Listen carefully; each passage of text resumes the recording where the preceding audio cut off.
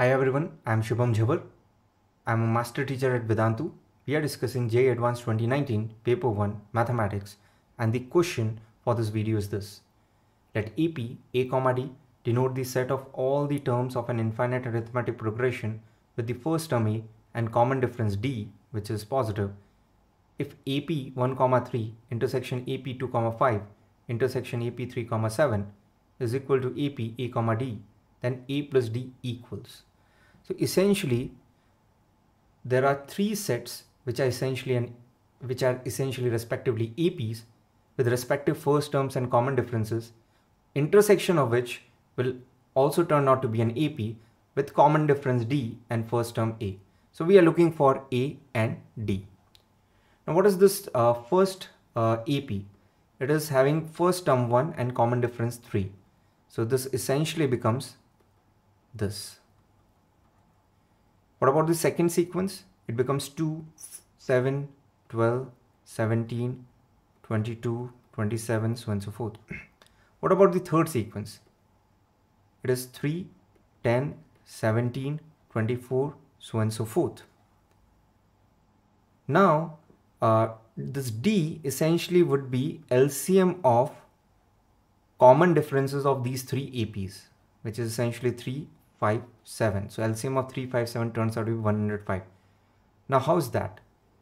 So consider this. Let's say there are three people, Ram, Krishna, Hari, and all these three start jumping from the same spot.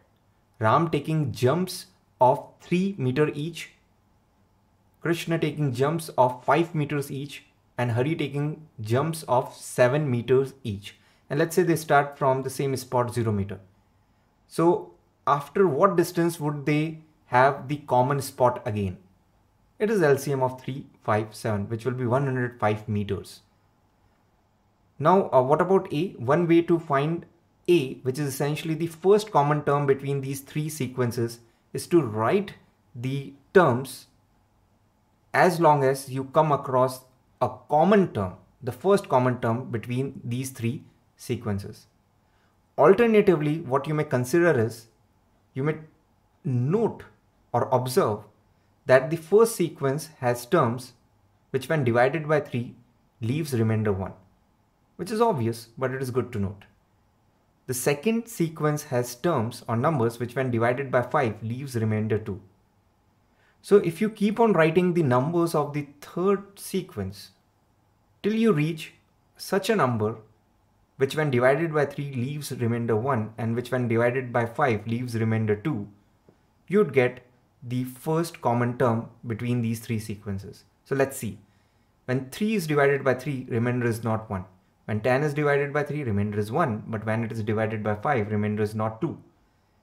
17 divided by 3, remainder is not 1. 24 divided by 3, remainder is not 1. Next we go for 31.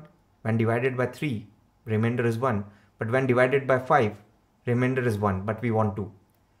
Next 38 divided by 3, remainder is not 1. Next 45 divided by 3, remainder is not 1. Next 52 divided by 3, remainder is 1, and when divided by 5, remainder is 2 also. So 52 is A, the first term common between these three sequences. So A becomes 52, and what we want is A plus D, which is 52 plus 105, which essentially becomes 157, which is our answer. Thanks for listening. Stay tuned for the next question.